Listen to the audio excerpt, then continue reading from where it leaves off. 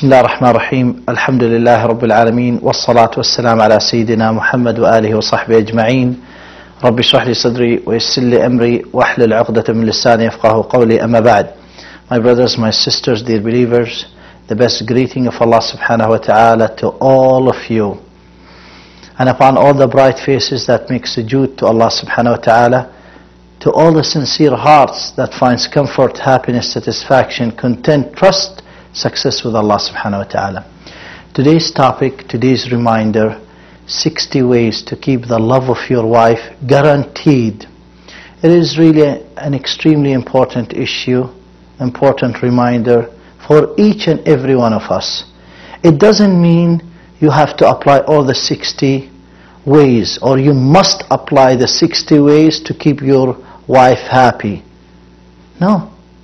But sometimes you are not paying attention to one of these 60 ways that is really putting a hole in your relationship, putting a hole in your boat, the boat of your marriage, the boat of your life. So basically, some of us could apply these 60 ways. Some of us could apply half of them. But really, you want to be a champion, the art of love, the art of great dealing in a husband-to-wife relationship.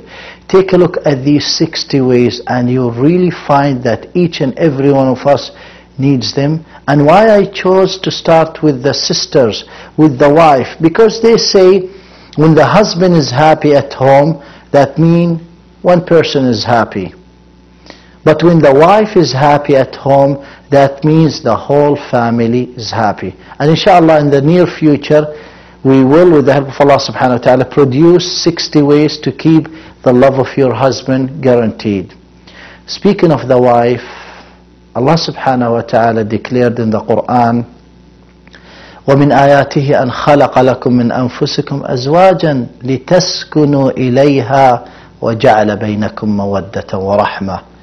Allah subhanahu wa ta'ala declaring that from His signs that He created for you, from you, mates means wives, and what for?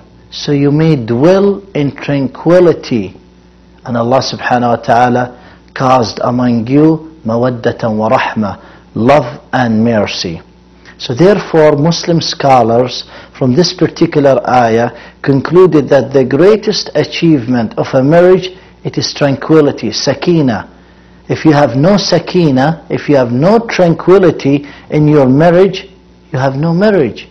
You have sakina, not sakina. Sakina is a knife. Sakina means tranquility, love, peace, comfort. I will exhibit these 60 ways with the help of Allah subhanahu wa ta'ala, explaining briefly what does it mean, this particular point or that point. And Allah subhanahu wa ta'ala will help each and every one of us to pick and choose. Some of us would like to practice all the 60. Some of us would say, you know what, I'm a champion already in these 60 points, but this is a reminder for me. Take a look at this, where Allah subhanahu wa ta'ala showed us that your wife, it is a trust, she's a trust in your hand. And Rasulullah sallallahu alaihi wasallam particularly declared that this wife is a trust in your hand. So let us go one point after the second point. 60 ways to keep the love of your wife guaranteed. We'll start with the first point, which is make her feel secure. أشعرها بالسكينة. Make her feel secure. Make her feel that sakina, that tranquility. Quit the gum of the shaitan. Quit the gum that you could get from the supermarket of Iblis, the shaitan, na'udhu billah min. And that gum called, I will divorce you, I'm going to kick you out of home, I'm going to get rid of you. Quit that gum. That could put a hole in your marriage. Second point, assalamu alaikum.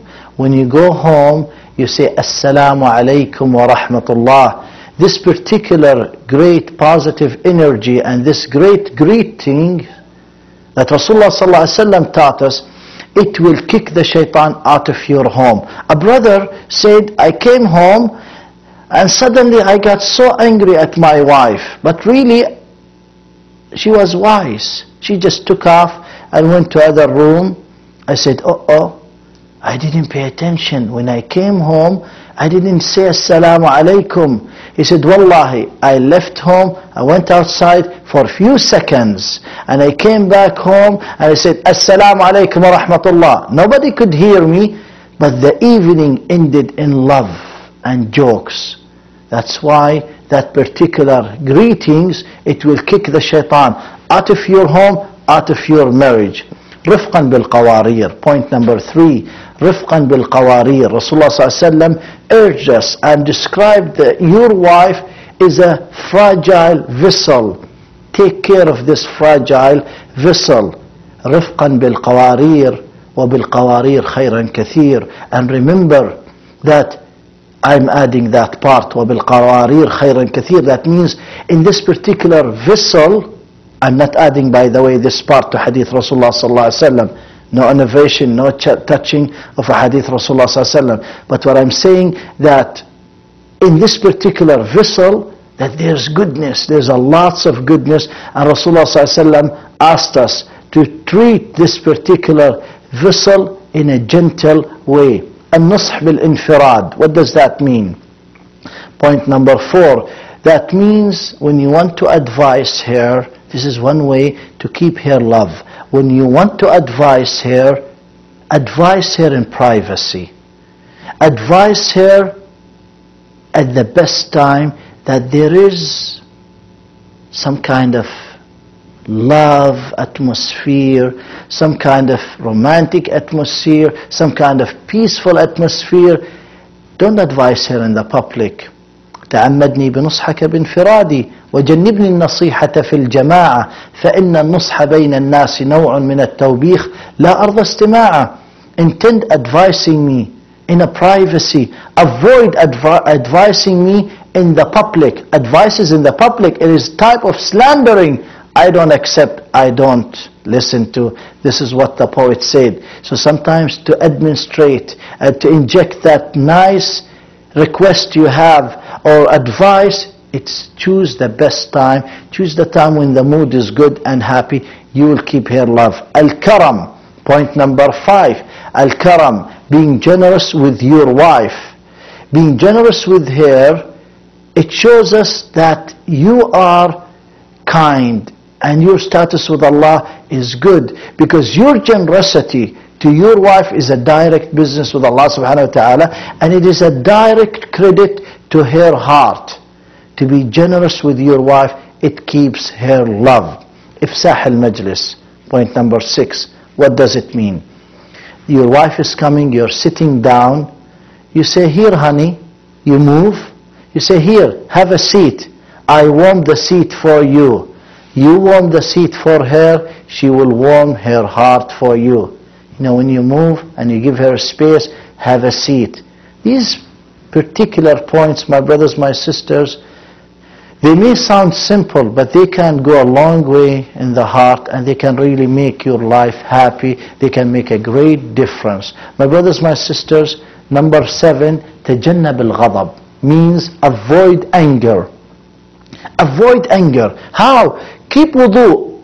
Keep wudu at all times. Some of you, some of us may get angry. Rasulullah ﷺ showed us what we're supposed to be aware of. You know, you get angry, sit down. That's what Rasulullah ﷺ taught us. If you are sitting down, lie down. Lie down even in the floor. Some of us will say, you know, if I lie down, she will come and kick me in the stomach. No, she will not kick you in the stomach. You will kick the shaitan out of your stomach. تجنب الغضب. Avoid anger. My brothers, my sisters, point number 8, المظهر الطيب والطيب, means looking good, smelling great. Look good for your wife, it keeps the love. Smell great for your wife, it keeps the love. And Islamically, by the way, you could spend a good amount of your wealth and perfume and smelling good. Islamically, it's okay. Islamically, really, it's desired and it's preferred. These important matters, my brothers, my sisters, can make a huge difference in our life. It can really make us or break us. Number 9, لا تكن يابسا فتكسر. What does that mean? Don't be rigid, you will be broken. Some brothers will think for me to be rigid, that means I'm a man. No. Rasulullah ﷺ taught us that أنا خيركم وأنا خيركم لأهلي. I am the best among you and I am the best to my wife. This is what Rasulullah ﷺ. So being rigid, you don't get close to Allah subhanahu wa ta'ala. Being harsh-hearted, you don't get close to Allah subhanahu wa ta'ala. Number 10, حسن الاستماع. This is really important. That use this particular satellite, but channel that to your wife. Because sometimes these particular people who complain about their husband and they come to the masjid, they go and get some counseling, you would find that really they don't want you to solve their problem. They don't want the husband to solve their problem. They just want a good listener. Be that good listener. حسن الاستماع.